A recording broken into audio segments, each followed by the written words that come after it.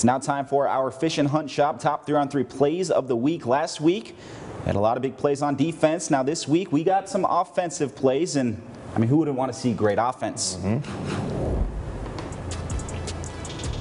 Number 3.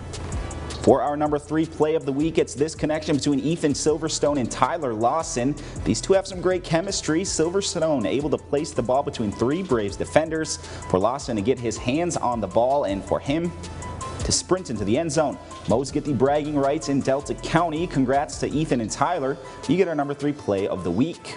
Number 2.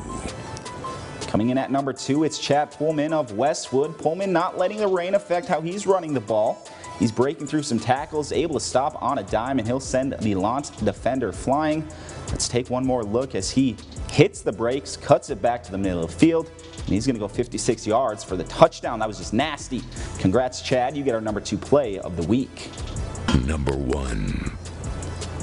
And our number 1 play of the week is courtesy of Robert Apple of Marquette. Menominee going for it on 4th down. Bad decision. The Maroons going to fumble, and Apple is there. Instead of falling on the ball like you'll see a lot of players do, he decides he's going to make a play. He sees the opportunity for the scoop, and he's off to the races all the way back the other way for the touchdown. Marquette, they come back from 21 down. It's top Menominee by 7. Congrats, Robert. You get our number 1 play of the week.